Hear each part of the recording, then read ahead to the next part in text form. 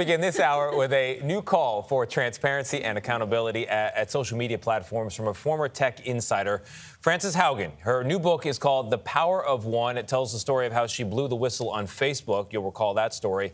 Back in 2021, she was a Facebook data scientist, and she resigned from that position, then anonymously leaked thousands of pages of research from the company, now known as Meta, of course.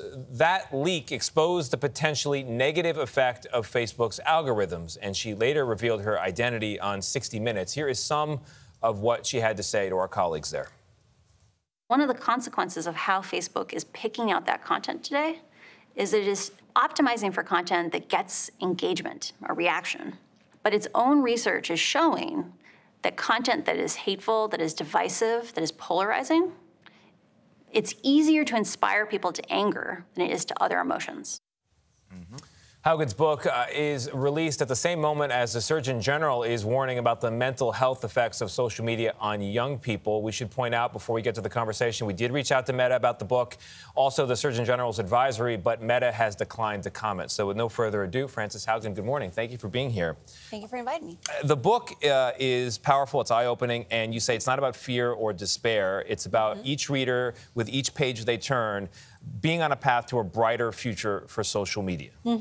What do you think the biggest issue is right now in the way of that future?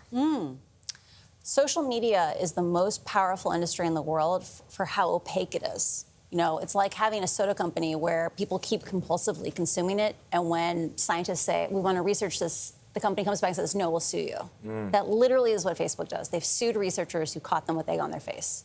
Companies that are opaque can cut corners at the public expense, and there's no consequences. Until someone like you comes along, right? So like with Google results, you can analyze them. They're publicly facing. With food, you can say what's in the product. But with this, you don't really know what's in the product because you don't know how it's being served up. Now, Meta would say, and they have launched 30 different, I think, items to help parents in particular protect their kids in various ways. Is it enough?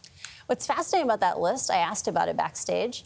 A number of those features launched the summer before I came out because the UK passed a law saying that kids' privacy had to be protected.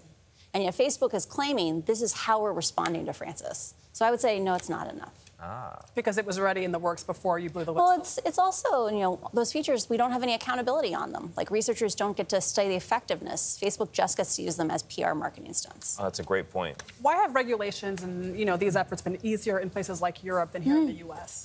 I think a big part of it is we take for granted that the English version of Facebook, the version of Facebook in the United States, is actually the cleanest, safest version of Facebook in the world. And so in Europe, they speak many more languages, and many of those languages got very, very little investment for safety interventions. And so they were paying a much higher cost for using social media than we were, and so they were more willing to act. You say that this wasn't the book that you expected to write, and it details your path of becoming a whistleblower. Why did you title it The Power of One?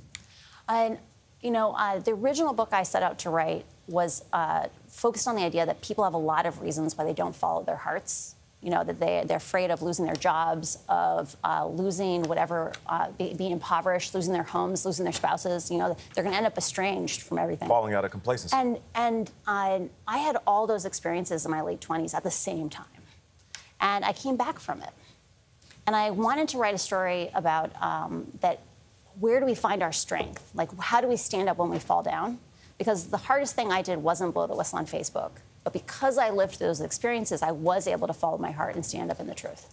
Frances, it's such a great point about access to the underlying data, so researchers and independent fact checkers can look at what Facebook and other social media platforms are doing, Meta, I should say.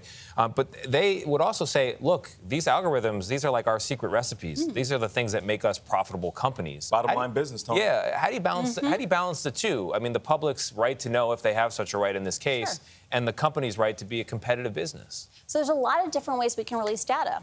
Imagine something as simple as how many children are online at 10, 11, midnight, 1, 2, 3, 4 a.m. Something as simple as that is not the secret sauce of Facebook. But if they had to publish those numbers every week, I guarantee you parents groups would stand up and demand action. You get advertiser boycotts. You get divestment. You might even get laws saying if you can't drive these numbers down, you know, you're in trouble. That gives freedom to the companies to innovate, to find the right ways to give kids more control over their usage, but holds them accountable. You know, that makes perfect sense because as a father, I don't have the secrets to the recipe. What I have is noise in rooms when I'm walking through hallways. And as I creak open the door, I see a lit light underneath covers. And it might be 10 or 11 p.m. And I'm saying, whoa, wait a minute. I thought you were supposed to be in bed hours ago. But how do we hold these companies accountable? You know, we have parents at home that are watching this and they're saying to themselves, I'm doing my best as a parent, but I also have a job. I can't monitor every moment. I can do what I can through these apps to monitor what they're doing on their phones. But it is ultimately up to these companies because they know what they're doing.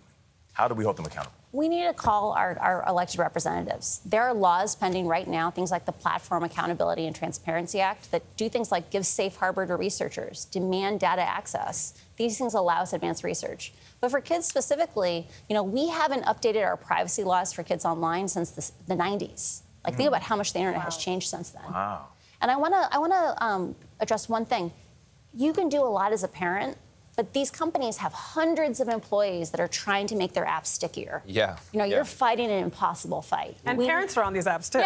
And parents are on these apps, That's scary to hear. You are fighting an impossible fight. It's the afternoon after school hours in Tel Aviv where my teenager is a rising ninth grader, and I've already got 3 calls this morning on my phone. I guarantee it's not to say, Dad, I love you. It's to say, Dad, remove the time limits off of Instagram.